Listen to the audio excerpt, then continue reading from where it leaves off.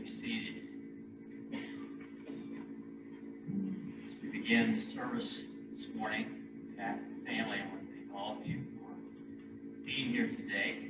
And obviously, we're here today to celebrate the life of Dr. Bob Shelton. His life, I would say, his Savior as well.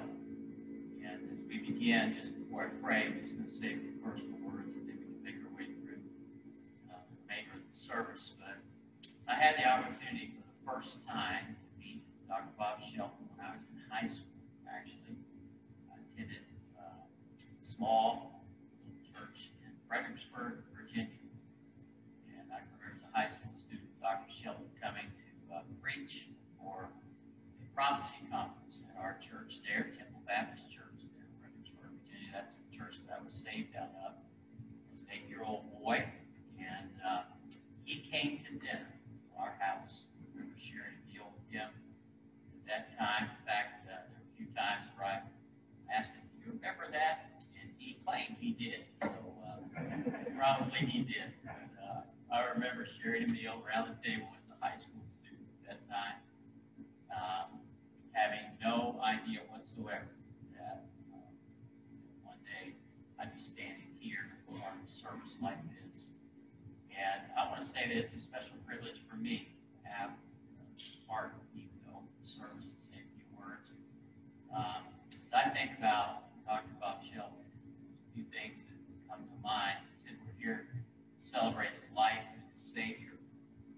And I would say that this is a man where both of those things powerfully came together. Life and Jesus Christ. And this was a man who's devoted servant of the Lord and gave his life to that. Literally served the Lord on the mission field and traveling around all over the country preaching. I don't know how many places in different parts of the world. But I know that he was a man mightily used of the Lord for the years that God gave him. And there are a few things that kind of stick out in my mind, just practical things along the way. One of the things that I'll probably never forget is that every time we had the opportunity to have a conversation, and it would always go to the Lord's return and just the situation, the various things going on in the world. And he would almost inevitably say, almost every time, he said, you know, John, I wouldn't be surprised if the Lord didn't come back next month.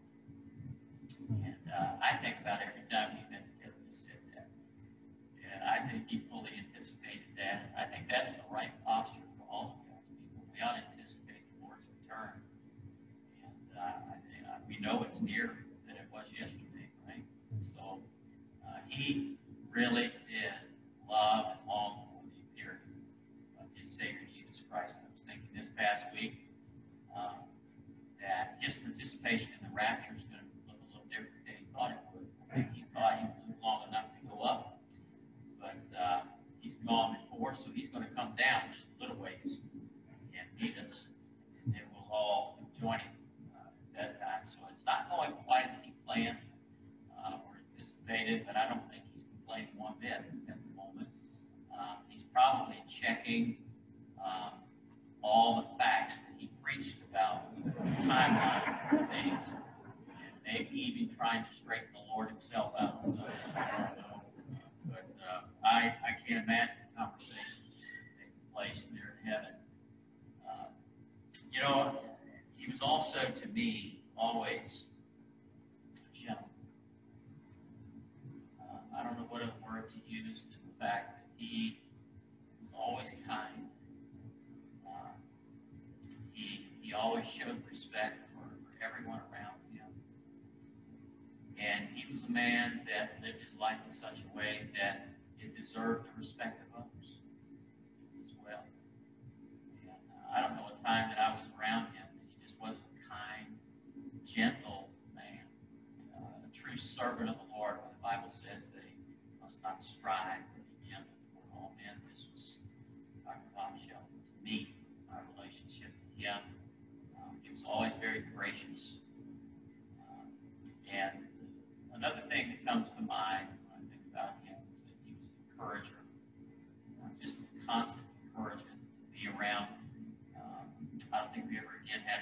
conversation where he didn't give you some word of encouragement. In fact, every time he would come in to church services, one thing he would always say, when we shake hands and greet one another, he would always say, John, you're doing a good job. Keep up the good work. They always tell me every conversation, you're doing a good job. Keep up the good work.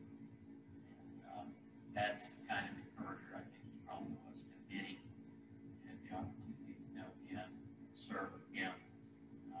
So it really is a privilege to be able to be a part of this service today. And I'll just end with these words and then I'll open us in prayer.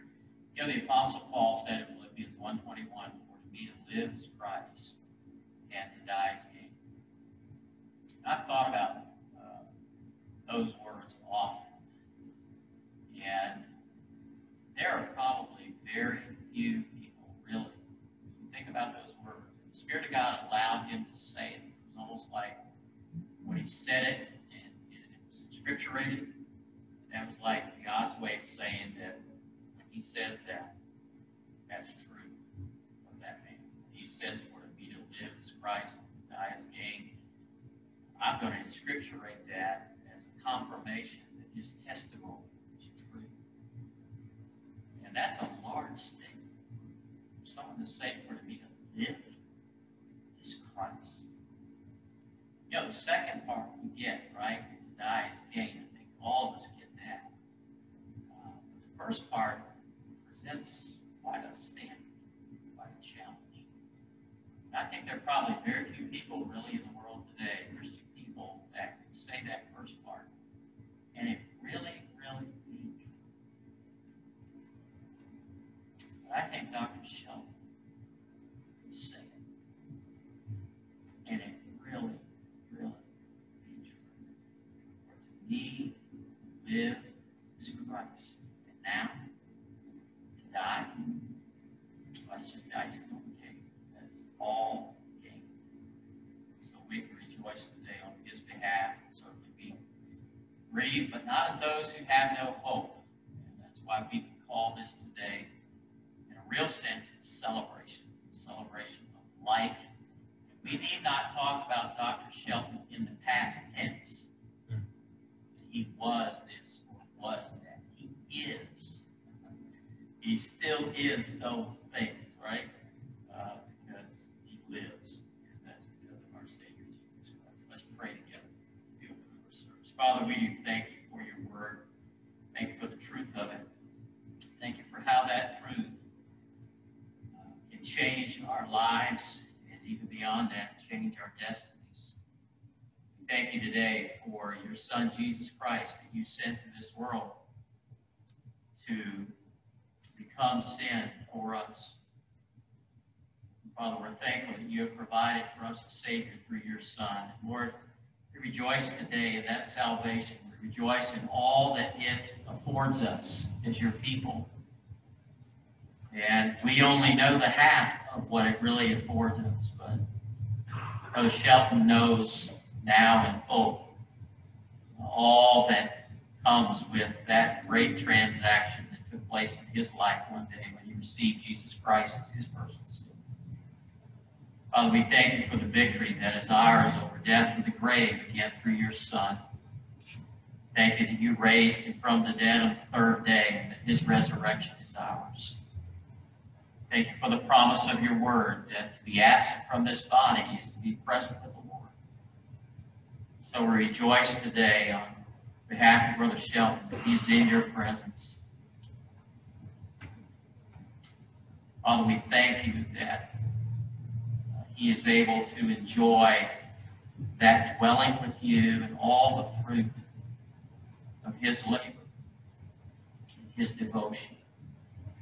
And Father, we are here today to celebrate life well lived. We're here to celebrate life that was devoted to your Son, Jesus Christ. So we seek to honor both Brother Shelton and his Savior. For it's in Christ's name we pray.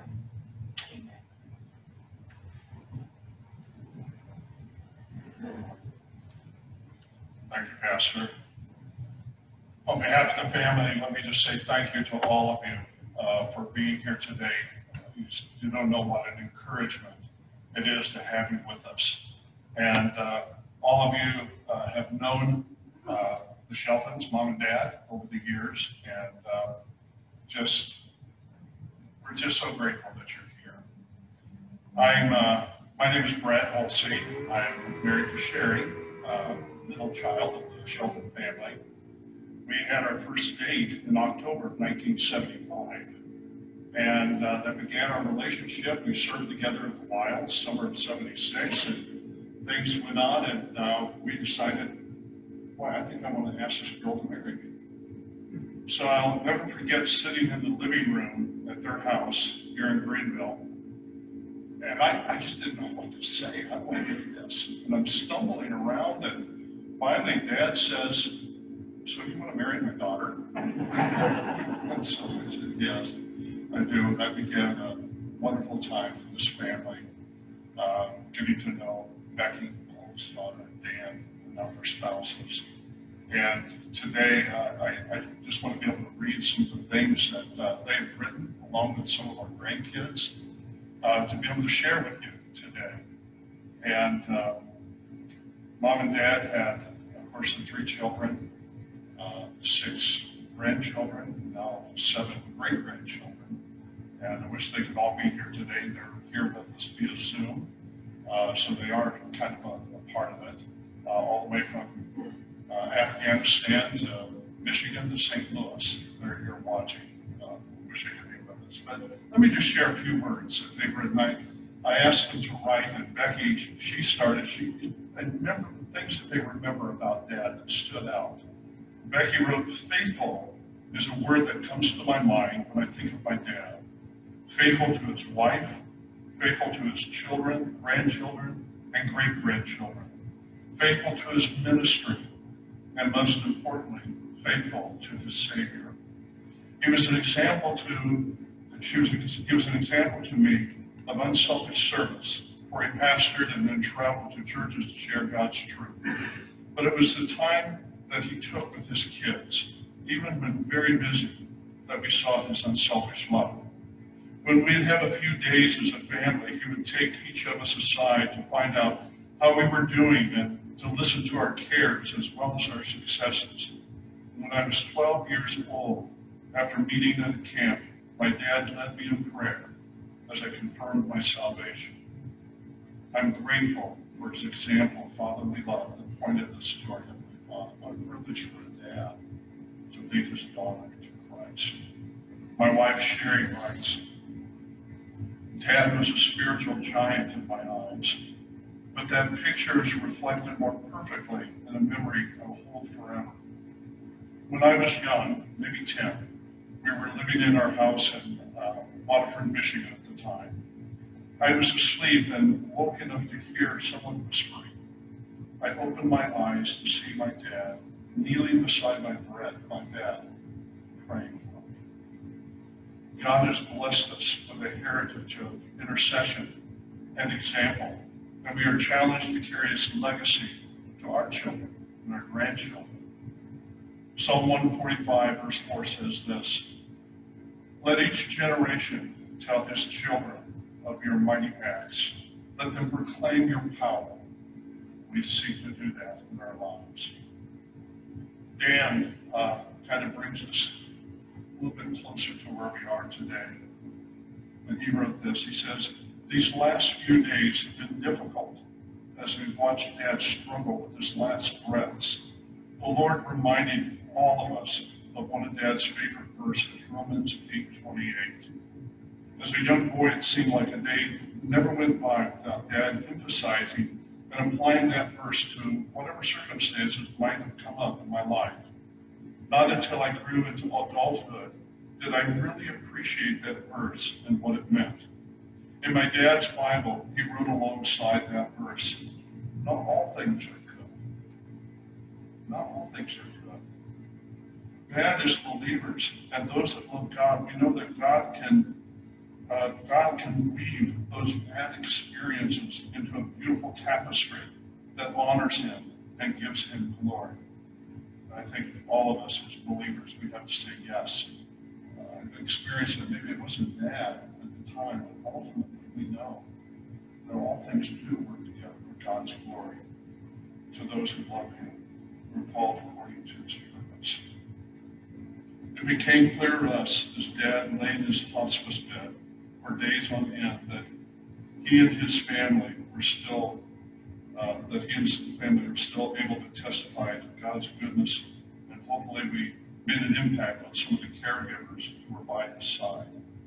Perhaps the greatest comfort of Romans 8:28 are the first three words, and we know. Adrian Rogers once said, "This is not conjecture. It's not happenstance. This is not perhaps. This is not maybe. This is an ironclad certainty. We know that all things work together for good." I think it was maybe the Monday before he passed. Dan and I were in the room, and Dad was looking off to the right, and we asked him, "Dad, what do you see?" He said, "Heaven."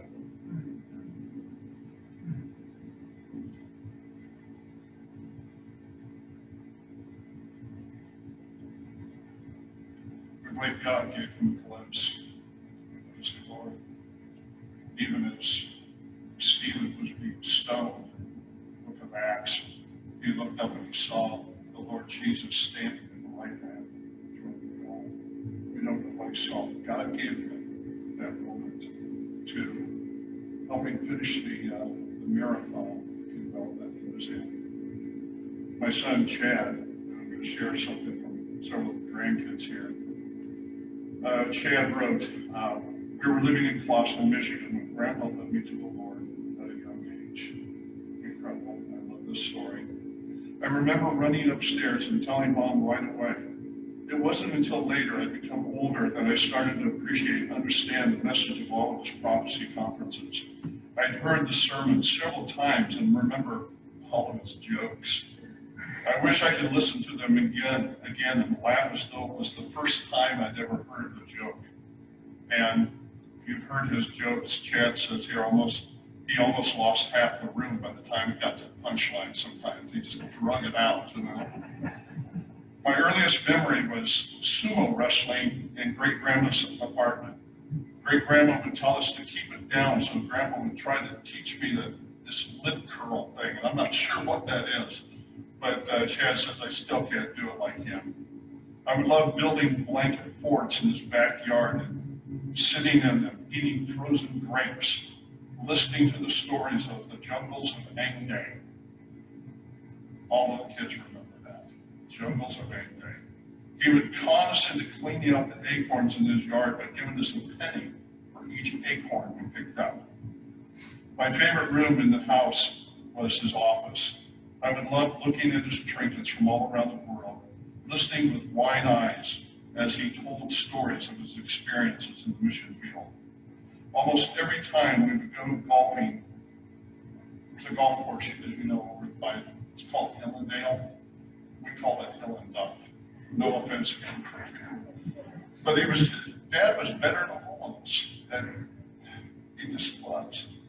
When we got home, we'd go swimming in their neighbor's pool and have competitions, how many laps we could swim in the water by holding our breath. He and Grandma accepted Sarah, Chad's wife, into the family right away.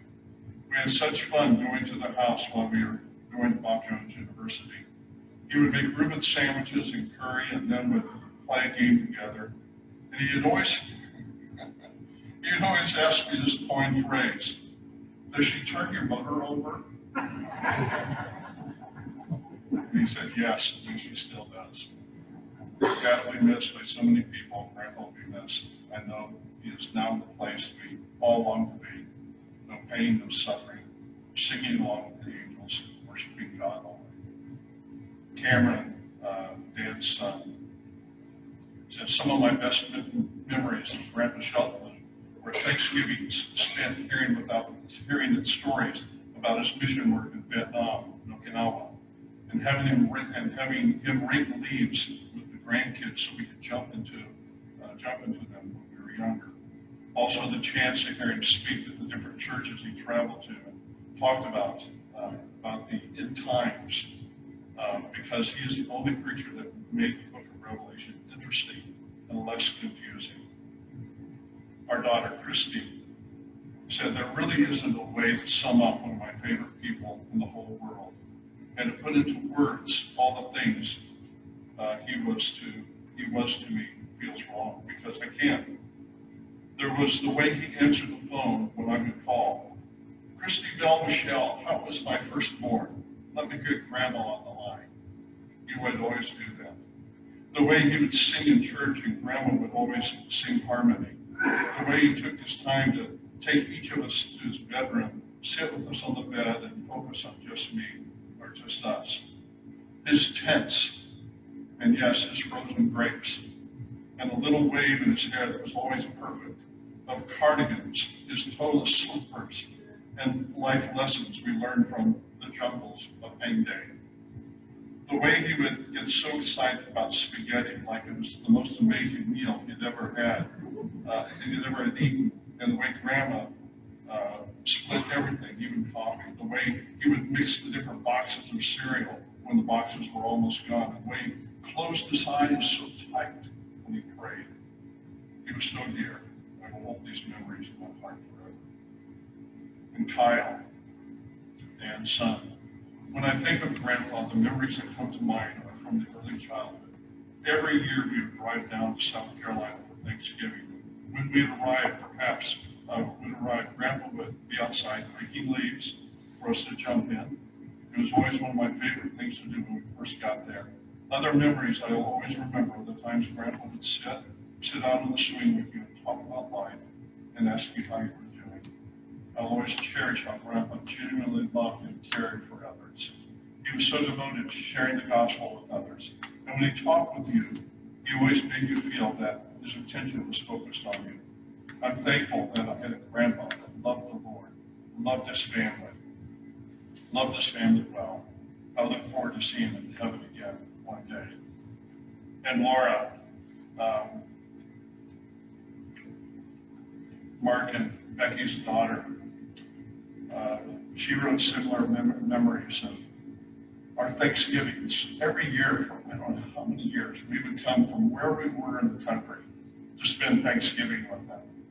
And ultimately, it would be the kids out in the tent, just a blanket hung over, I don't know what, eating frozen grapes, the stories from the Hang Dang jungle, which is a make-believe jungle, but he made it up.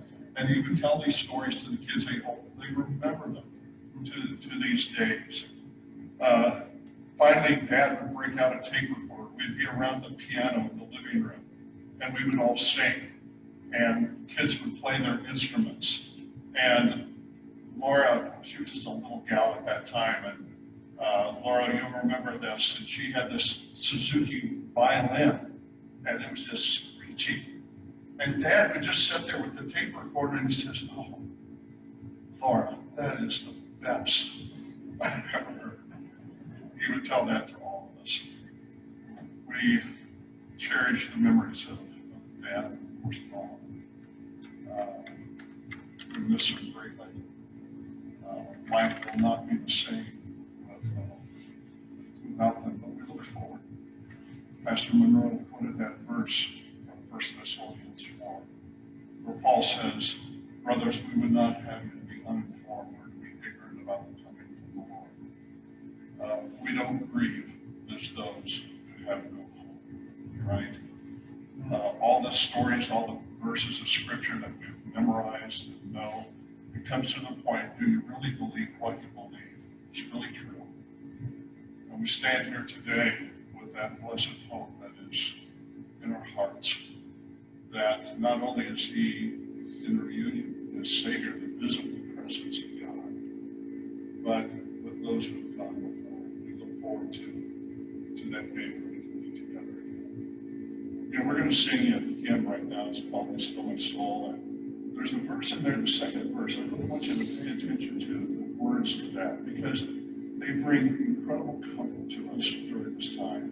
Would you stand as we sing, please?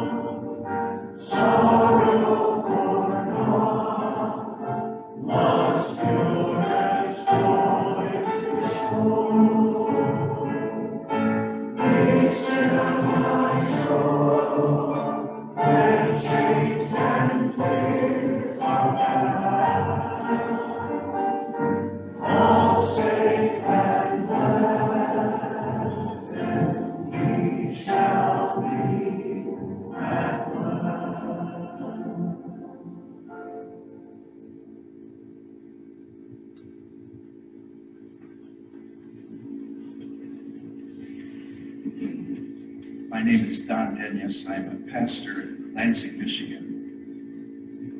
Pastor Bob Shelton was my pastor.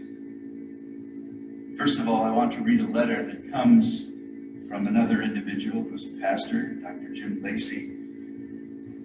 And he wrote this on behalf of several of us who grew up under the ministry of Dr. Shelton.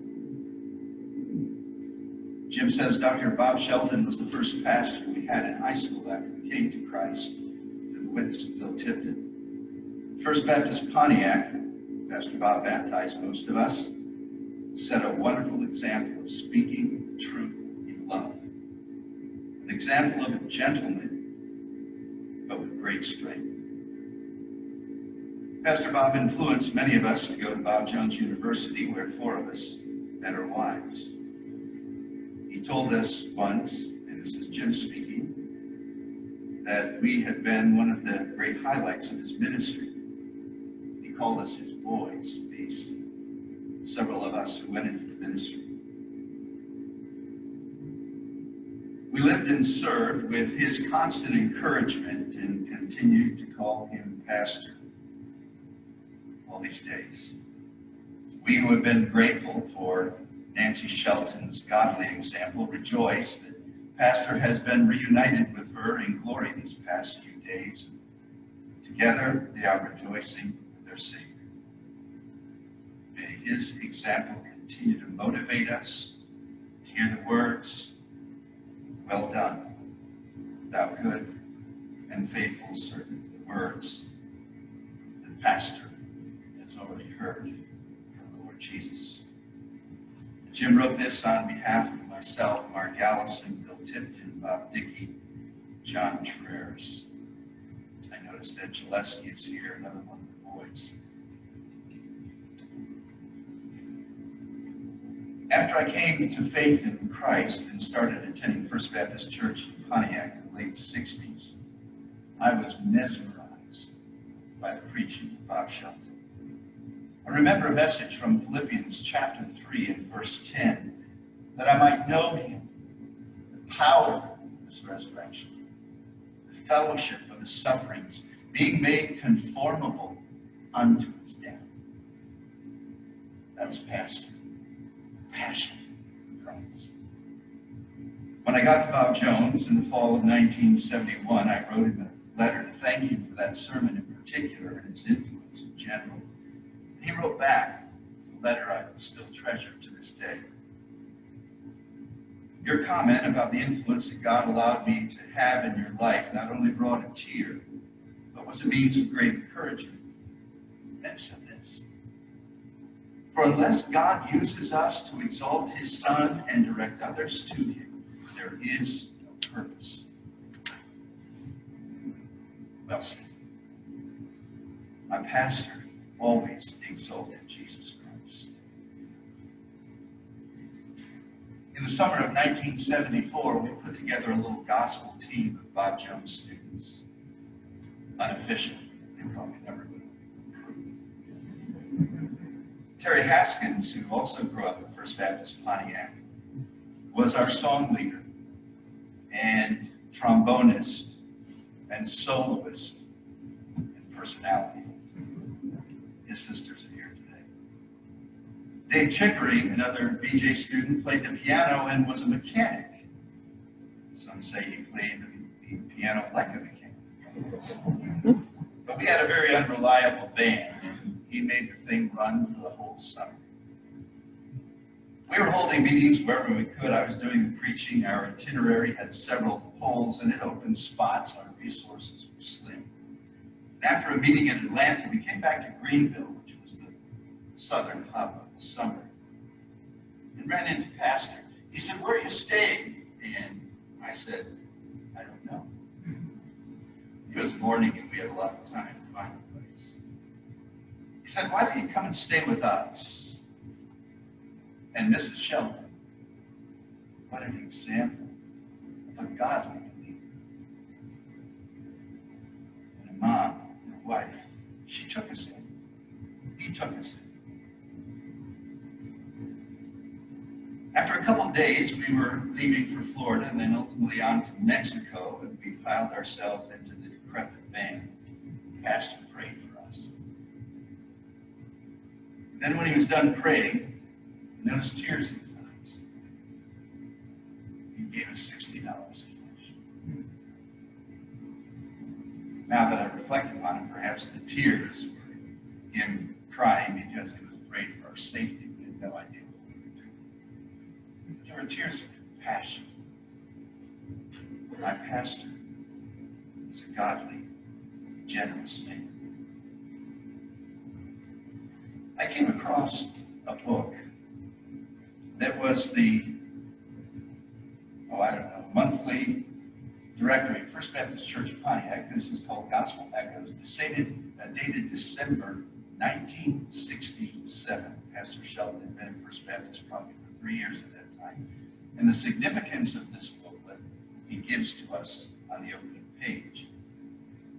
This issue of Gospel Echoes is dedicated to our beloved Dr. H.H. Savage, who on December 3rd left this physical life for a life Paul described as far better. After several had delivered brief eulogies, Pastor Shelton delivered the main message, the funeral message for his pastor. I read again from the book. Reverend Robert H. Shelton, who followed Dr. Savage in the pastor of First Baptist Church, took his text from Matthew 25:14 through 21, gave the message, the greater part of which follows. That's the story, the parable of the talents. And of course, one individual received 5 talents and multiplied them to get another 5 and brought them back to his master. And verse 21 says, the Lord said unto him, well done, thou good and faithful servant. Thou hast been faithful over a few things. I will make thee ruler over many things. Enter thou into the joy of the Lord. And I'm quoting Pastor Bob. I would like to lift from verse 21 4 little but very significant words. Thou hast been faithful. I find it easy to think of Dr. Savage as I read about this servant in Matthew 25. And it is easy for me to think about my pastor as I read his words regarding his. It sounds very much like what Becky wrote, we heard a moment ago. He talked about Dr. Savage being faithful to his wife and faithful to his children and faithful to his church. And Pastor Shelton said this, Dr. Savage was the only pastor I ever had. For he came to this church before I was born, and I couldn't begin to tell you the profound impression he made on my life. If you had asked me when I was 5 years of age what I wanted to be when I grew up, I would have answered, I want to preach the gospel like Dr. Savage. I was thinking of this very truth some years ago while serving in Vietnam. I sat down and wrote him a letter to express my love and appreciation for the fact that he had stood without compromise in a day of compromise. He lifted up Jesus Christ. I confess to him that there was no man on the face of the earth in God's service who had such a profound impact on my life. Then he concluded that brief funeral message with these words. It must be a joy to come to the end of life's pathway and hear a wife say, thou hast been faithful. To hear children say, thou hast been faithful. To hear a church say, thou hast been faithful. But I believe these words of commendation cannot compare with the words found in our text. His Lord said unto him, thou hast been faithful. Those are the words, my dear pastor. His preaching was biblical, clear, captivating, life-changing, warm-hearted, wholehearted, always Christ-honoring, from a kind and gentle soul who loved the truth of Scripture.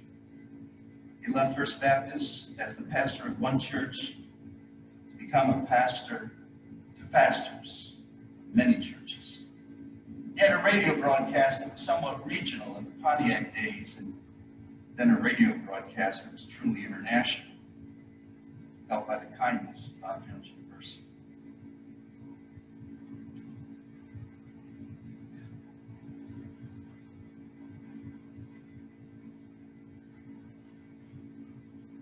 Think of my pastor. Think of the best example anyone could have of what it is to love Christ and to preach Christ and to love people for Jesus' sake. The pains of death are past, labor and sorrow cease, and life's long warfare closed at last. Her soul is found in peace. Now toil and conflict o'er.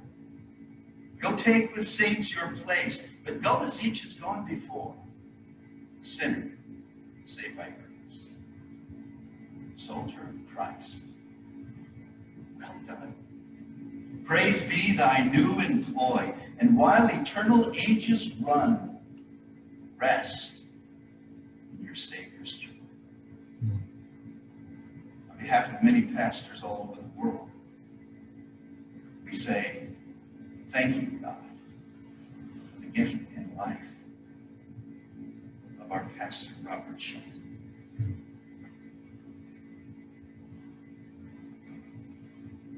There's a song that we are about to hear that comes from Pastor's days at the First Baptist of Pontiac. You know, he was not only a great preacher, but he was a very gifted singer. What a beautiful voice. Pass that gift on to his children. He would on occasion bless the congregation in Pontiac with a moving solo, and at times team up with the youth pastor Charles Reed for a stirring duet, always accompanied on the piano by Nancy Messner, who was the wife of the minister of music. After Pastor left Pontiac, some tech gave me a reel-to-reel tape of about 10 or 12 of those songs. We put it on a CD, and in my early pastorates, I lived off of those songs as a means of encouragement. My pastor constantly said, "Proud of you guys." Here's one of those songs, never more appropriate than today.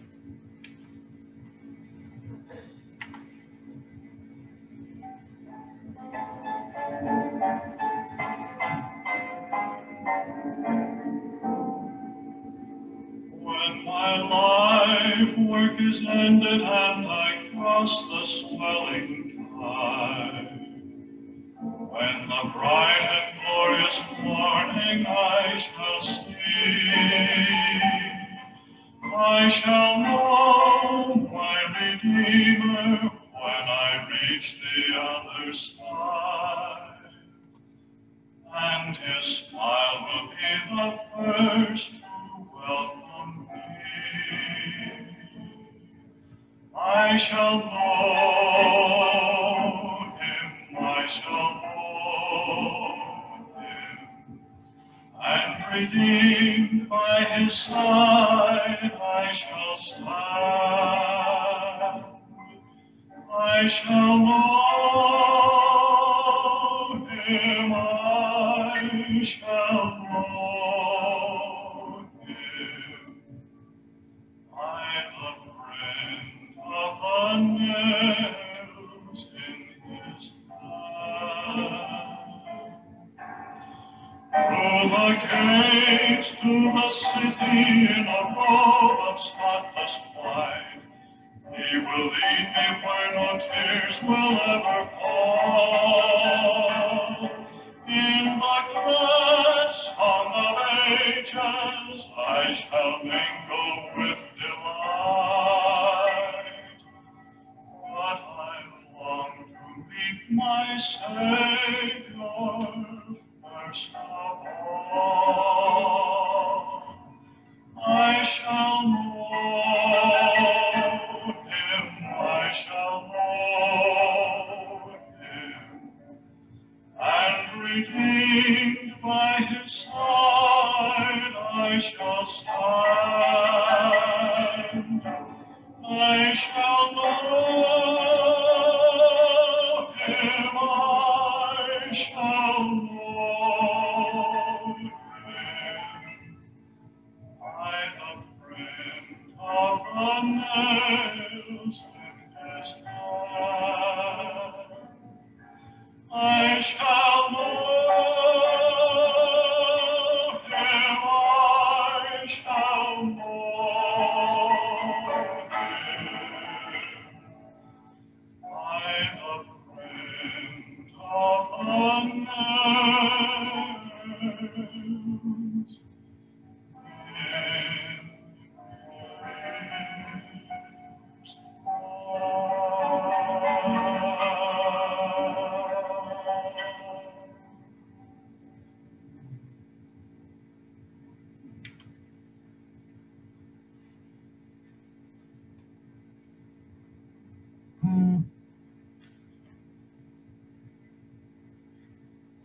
How beautifully sung was that future vision of Christ. He ought to know. I was just thinking that he could return right now. And we could hear him saying, "I now know him. And let me tell you about the nails in his hand." How wonderful. I don't know what words, all the words that song might contain, but if you try to tell us about the nails in Christ's hands, Maybe one of the stanzas would deal with the fact that the scars of those nails are the only imperfections in heaven. We'll be made complete.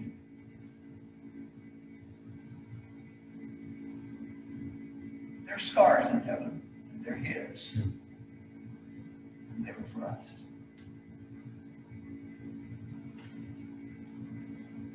I'm sure your heart, like mine, has been greatly moved by the personal and ministerial reminiscences of Dr. Shelton.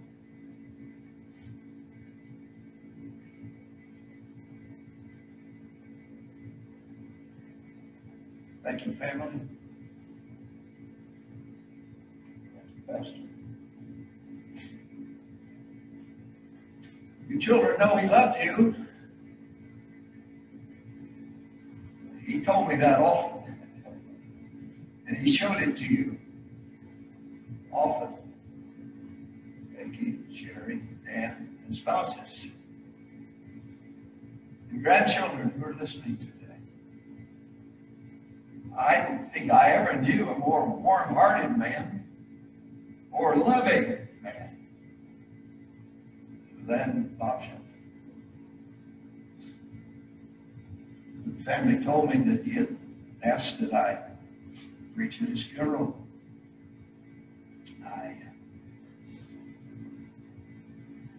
I just couldn't believe it. It was an honor.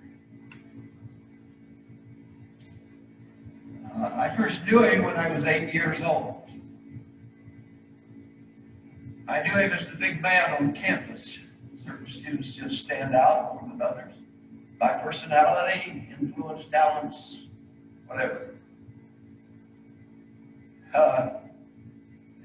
We were in plays together, Shakespearean plays together. And I always loved to hear him sing on those occasions when he did. My father and grandfather had a deep personal attachment to him. Presidents and founders of school, as Dr. Bennett here today knows, there are certain students that you bond with more than others. You feel they are more a part of the team, and their influence is more profound in the student body. They're like sons and daughters to you. So Bob Shelton was to my father and grandfather, and continued in that relationship throughout all the years of their life. He served 26 years on the board of trustees at BJ. He was a wholehearted graduate, loved the faculty that poured their lives into him, and he was one of those reasons that faculty put up with what they have to put up with in grading papers and doing all the other things. It's for the sake of young people like he was, and continued through life to be. He continued in the things which he had learned. I want to read to you just 3 verses, the last 3 of Psalm 92, when you got to thinking about what God might have for this message. But is there anything in the scripture that describes Bob Shelton as I knew him? And my heart went immediately to verse 7 of Psalm 52 that I'll refer to just briefly at the very end. And from there it migrated to Psalm 92, beginning in verse 13. Those that be planted in the house of the Lord shall flourish in the courts of our God. They shall still bring forth fruits in old age. They shall be fat and flourishing. Corpulence is not the fat that is referred to here. Your father was a very trim man. And verse 15, to show that the Lord is upright, he is my rock, and there is no unrighteousness in him. We'll touch just briefly on this. I feel like we can have prayer, maybe an invitation, go home with hearts overflowing, love to Christ, and and with thanksgiving for having been able to know his servant about Shelton. But there's this brief message I would like to leave with you. Before that, I would like to share with you the last time I saw Mom and they were in the assisted living facility here, very lovely place actually. And I tried on other occasions to go and missed them. They were not in their room. And so I went back one evening and they were not in their rooms, but they were in the dining room and finished the meal. The two of them were talking to one of the fellow people there. And I said, "Hey, how's the food here?" Mom said, "You know, it's pretty good. It's not like Nan's cooking." And she was not like her cooking, but it's really not bad. And Nan sat there, as you know, she was having some dementia, and she sat there and I said, "Oh, man," I said, "You know, it's not that bad. It's really pretty good, man."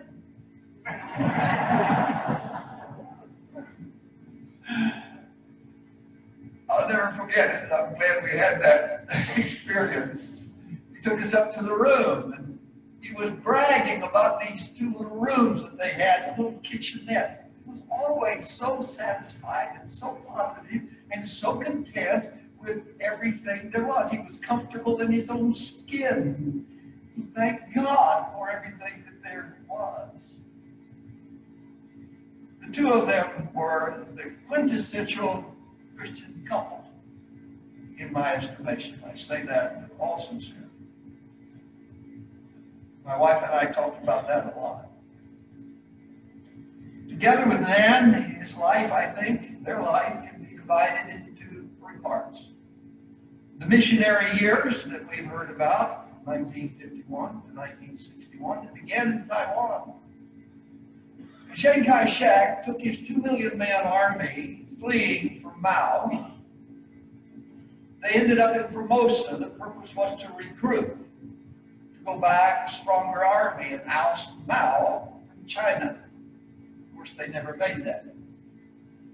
Chiang Kai-shek, being the believer that he was, sent out a call to the American Bible colleges to please send us chaplains for our troops.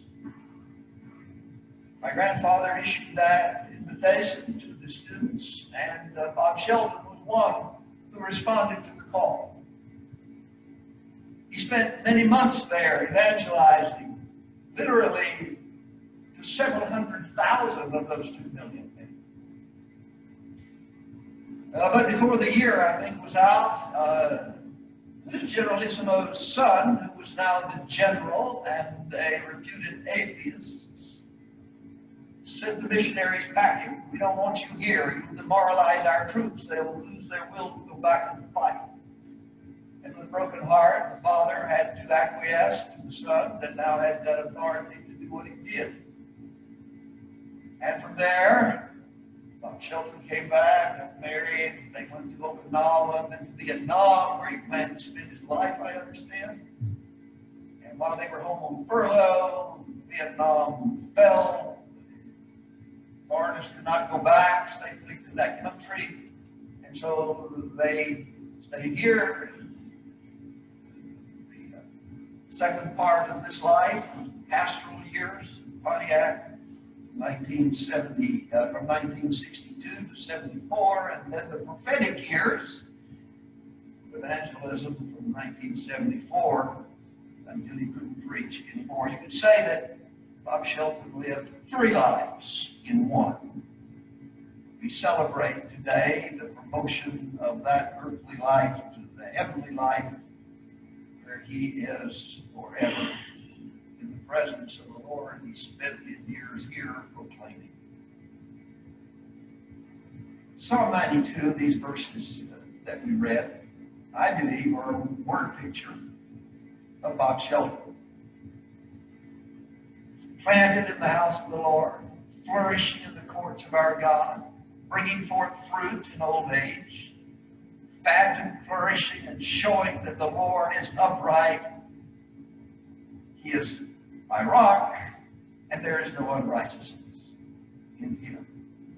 What does it mean here that when it says those that be planted in the house of the Lord shall be these things? How do you get planted in the house of the Lord? Well, you get saved.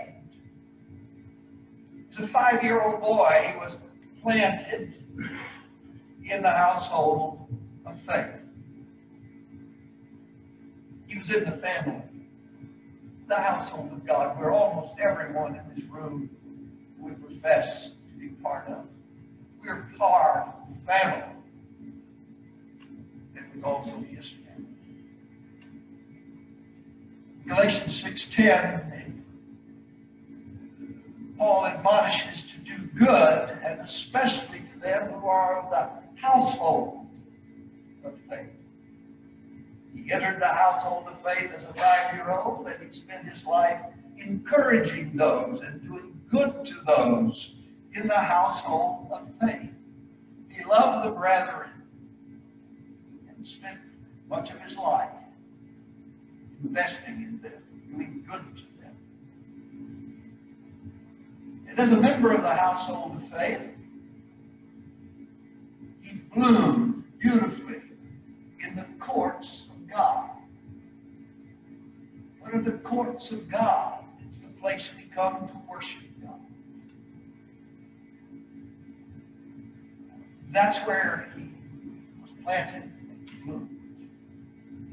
His family took him there as a young boy to worship God in the church.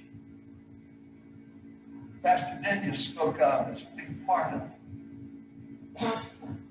It was the courts of God. It was his worship place. He gave his life for the church of the redeemed. It was a pleasant life, lived in a pleasant place.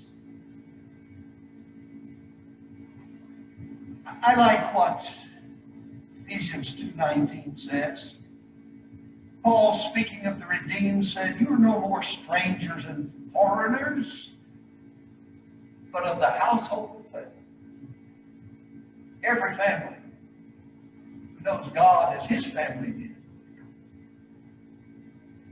must certainly feel the responsibility to put their children in the courts of God, in the church where God is worshipped.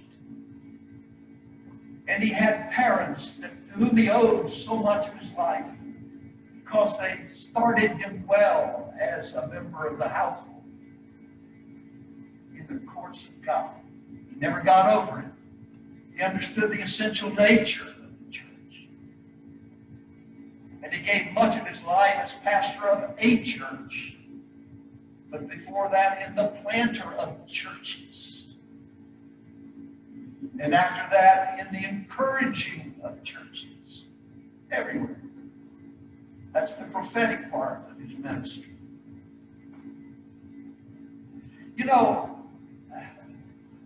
that prophetic part of his ministry has already been referred to by Pastor Monroe. I thought he was going to steal everything I wanted to say. You couldn't talk to him anytime at all. I mean, in 5 minutes, of any conversation about any other subject, he would somehow find his way to the rapture. Oh, you know, he could come today, and then he would proceed to prove it with Isaiah, Ezekiel, Daniel, and 1 Thessalonians 4, and the last half of the book of the Revelation. And you never got tired of hearing it. As a matter of fact, he wore well. He wore well. Not everybody wears well. They can be very nice people, but a little goes a long way. He wore well.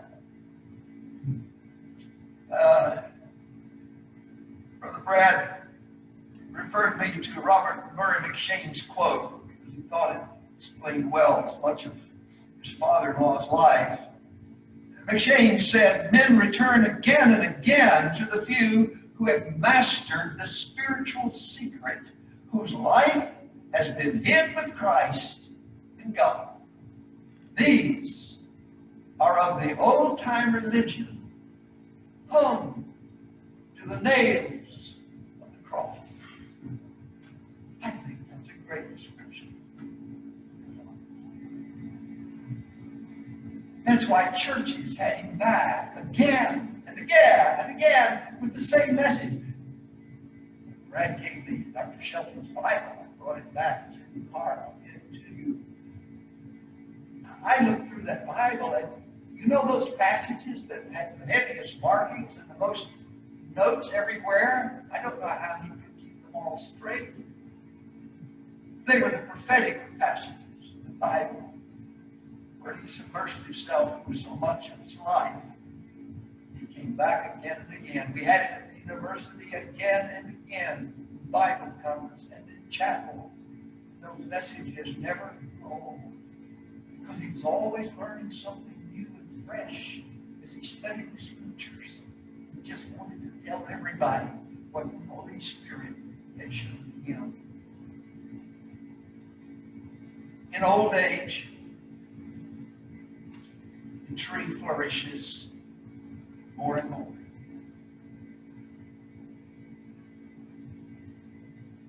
He has a radio program that you may not be aware of that continues to this day, I think, on some 175 churches, stations around the world. The Gospel Fellowship Association said, we'd like to put this together for you and help you to get this out. And when he couldn't stand in a pulpit anymore, and that frustrated him very much, I think every preacher must feel that way when the time comes. But he said, but Bob, I still get to preach on 175 stations all over the world. I still get letters. He flourished more and more in his old age and in his personal life. With his gentleness and his warmth and his joyousness, his humility, never self-promoting, always small in his own eyes. I read about Teddy Roosevelt, who, as a student of natural history, teamed up with a naturalist named William Mead, and they would speak long into the night with each other about natural history. And often when that was over, it became almost legendary with those people who knew. They would go outside and look up into the dark sky to the constellation Pegasus. And down at the left corner of Pegasus was a small, almost indistinguishable little piece of light. And Roosevelt, they would do this, they would say the same words. He would look up there and he would say to me, that's the galaxy of Andromeda. It's part of our Milky Way. It's larger than our Milky Way. It's one of 100 million galaxies. It is 750,000 light years away. It consists of 100 billion suns, each larger than our own sun. And there would be a pause. Roosevelt would grin and would say, no, I think we feel small enough. Let's call it a day. He always considered himself small enough. But his yearning was to make God big enough, so much as is humanly possible, to magnify to God. He wanted people to see him, not his son. And so his mission was to show that the Lord is upright, my rock, and there's no unrighteousness in him. This psalm, the part I did not read to you, speaks of cedar trees and palm trees growing in the courts of God. But in Psalm 52, David described himself I am a green olive tree in the house of God. I trust in the mercy of God. I see and will always remember Dr. Shelton as the tree that was planted in the house of the Lord. David saw himself as a green, a flourishing olive tree. I read that an olive tree produces about 1 gallon of olive oil per year. It may not seem like much until you have a whole grove of these trees. I'm sure, I know, though this man, Bob Shelton, had a prolific, a worldwide ministry, he never saw it as being very much. And I know he would like you to be encouraged today that as olive oil was burned and produced light in the Middle East in the time of David, so your little burning and my little burning, insignificant as it is giving the light of Christ to somebody in your sphere of influence who would never see Christ without the burning of your life.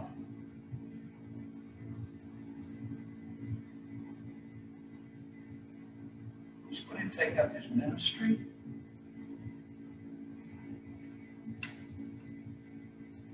Of intruding into people's thoughts the reality of the imminent return of Jesus Christ.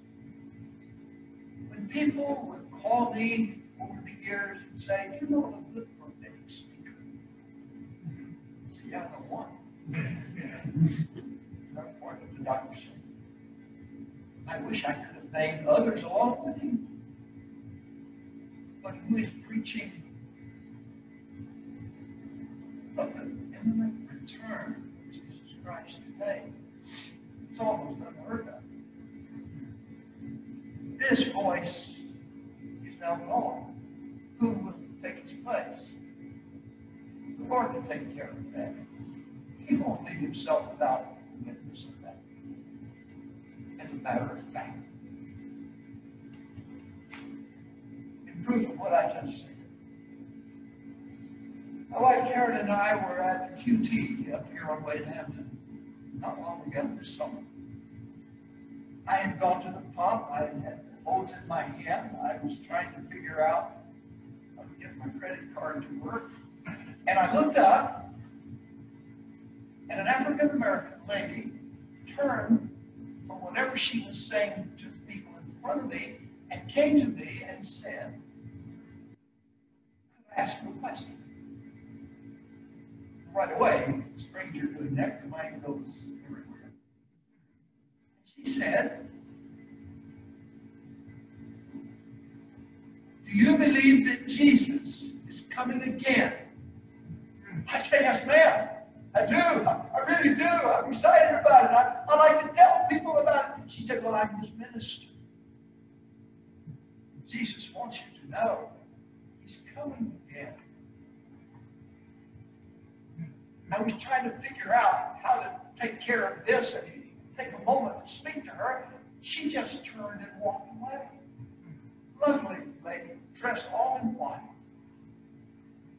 Out of the corner of my eye, I saw her go to the next bank of pumps, and I'm still trying to do this. I'm thinking, as soon as I can get this thing running here, I got to go talk to her. And I looked up, she was gone. I have no idea who she is or where she went. But she had one message. Jesus.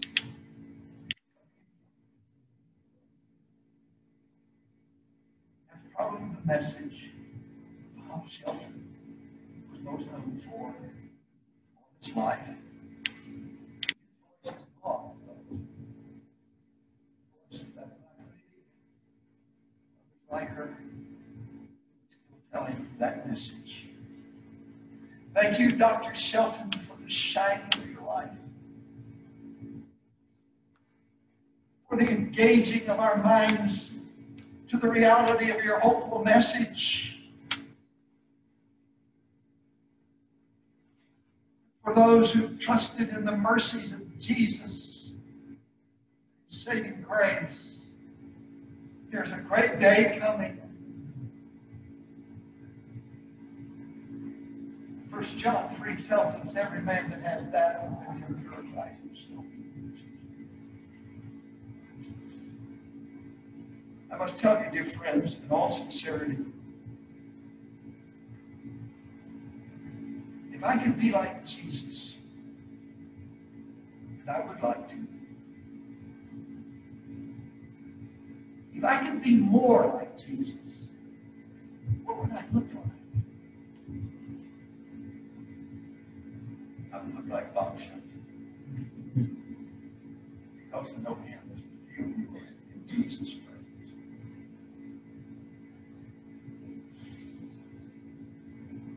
He's finally home. We may be very soon there. Each of us. Because Jesus may come today. I can't quit without saying that.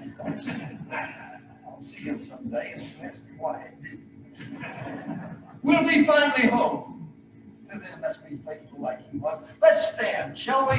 And we're going to sing the song, Finally Home.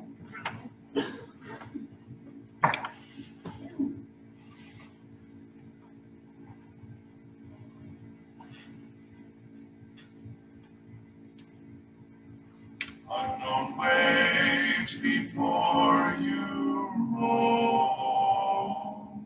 At the end of doubt and peril is eternity. Though fear and conflict seize your weary soul,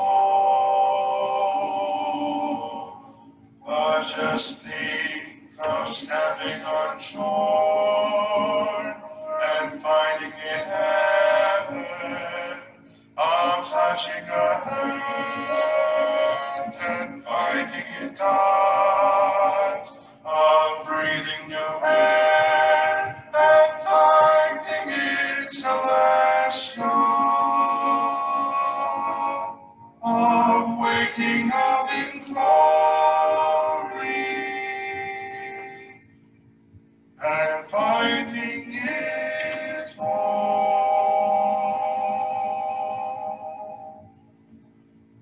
When surrounded by the blackness of the darkest night, oh, how lonely death can be. At the end of this long tunnel is a shining light, for death is swallowed up in victory. But just think of stepping on shore and finding it heaven, of touching a hand and finding it God's, of breathing new air and finding it celestial, of waking up in glory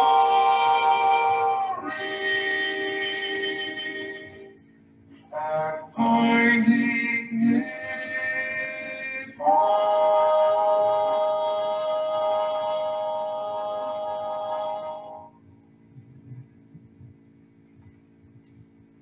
Let's pray together.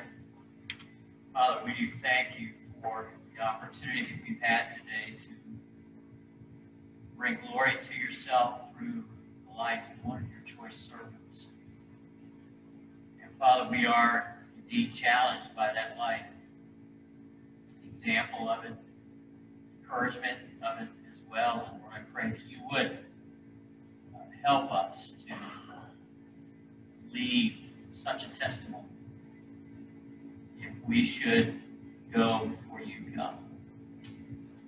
Lord, we praise you for the victory again that we have through your Son, Jesus Christ. Thank you for Dr. Bob Shelton. Thank you for the encouragement his life was to so many. The fact that he was truly a vessel in your hand. you were able to perform your own work through his life for your glory. We rejoice today on his behalf that what he accepted by faith now is able to see by sight. So, Lord, we pray you would hasten the day of your return.